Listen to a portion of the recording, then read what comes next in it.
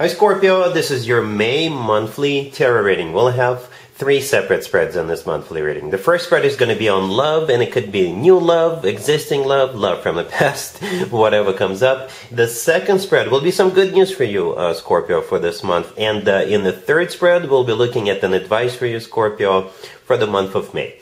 Please like, share, and subscribe to support this channel.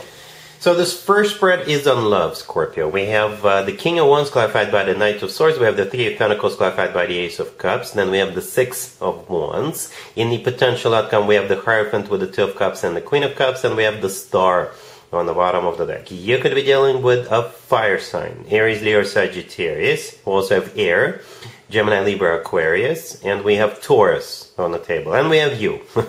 Alright? You're dealing with this King of Wands. For some of you, this is a brand new person coming into your life. For others of you, maybe you're already in a relationship with this person. Alright? If you're already in a relationship with this person, I think you're going to be taking it to the next level in the month of May. Alright? You could be. Let me know if that plays out for you this way. But if it's a new person, this person is very, very determined. Very determined. They're going to take action. They're going to come to you if there's a distance between the two of you. And they're very determined to win you over. And I think they will succeed.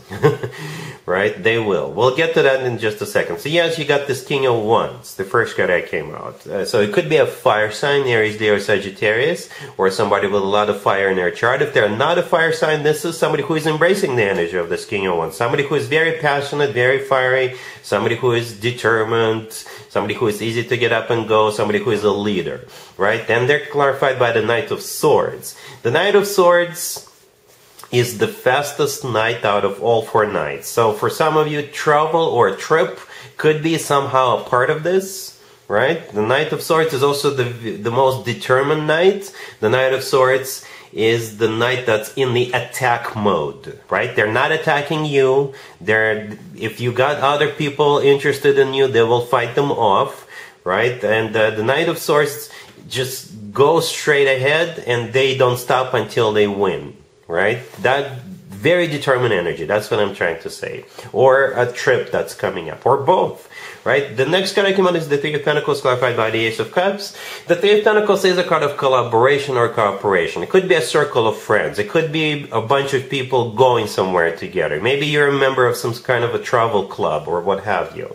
Right? Or maybe this person is in the same gym. Maybe this person works for the same company, but they could be working for another, they could be located in another office or something like that. Or perhaps both of you are going to be meeting somewhere. If both of you are traveling, you could be doing something together. Meeting at some kind of a conference or something like that.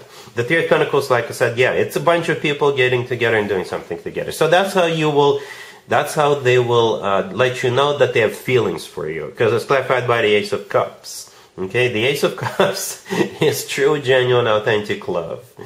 Alright, very interesting combo. We got travel, we got determination, we got a bunch of people with the Three of Pentacles, and now we have love with that Ace of Cups. I hope all of this makes sense. Right, then in the middle we have the Six of Wands, which is a card of victory, success, and I think it's the same person in the Six of Wands that we see in the King of Wands. You see how the King of Wands is holding up a wand? And the person riding the horse in the Six of Wands is also holding up a wand. So this is a card of victory, success, recognition. Alright, this is a card of somebody who is winning. Alright, back in the day, the Six of Wands used to be called the proposal card. So for those of you who are already involved with this person, they may propose to you or may offer you to take it to the next level. Okay, but in general, this is them winning you over, I guess. The Star on the bottom of the deck could be an Aquarius, but the Star is a card of a wish come true. Especially, Scorpio, if you've been wishing and hoping for somebody who is very determined, somebody who sets goals and then they achieve those goals. This person is definitely one of those people. Right, very ambitious, very goal-oriented, right? And yeah, the rest is history. In the potential outcome, we have the Hierophant with the Two of Cups and the Queen of Cups. You're the Queen of Cups here. You see, that's interesting. The first card that came out is the King of Wands, the person you're dealing with, and the last card that came out is the Queen of Cups. So there's a distance between the two of you. And this person is not afraid to go the distance. right? The Hierophant could be a Taurus, but it is a card of something traditional, like a committed relationship or marriage. All right, and it's also a very spiritual card, educational card, religious card for some of you, right? The Two of Cups in the middle is a soulmate card, and I assume that's you and this King of Wands. So you will end up together. It's also a card of when two people are on the same page and feel the same way towards one another. So yeah, Scorpio, get ready. It's a very dynamic spread. This King of Wands is not afraid of obstacles. This King of Wands, like I said, is very ambitious, goal-oriented, but at the same time very loving with that Ace of Cups and the Two of Cups. All right, really happy for you, Scorpio. Congratulations. Here's some good news for you, Scorpio, for the month of May. We have the Nine of Swords clarified by the World. We have the Five of Cups clarified by the Ten of Wands. We have the Six of Swords and Death on the bottom of the deck. You know what? This is a very general reading, but I think this is how the universe meant to show this reading. This reading is literally a rough patch being over. All right, that's what this spread is about. It's literally a rough patch being over, moving out of choppy waters towards calm waters. The Six of Swords right next to the deck, that's the most important card in this reading.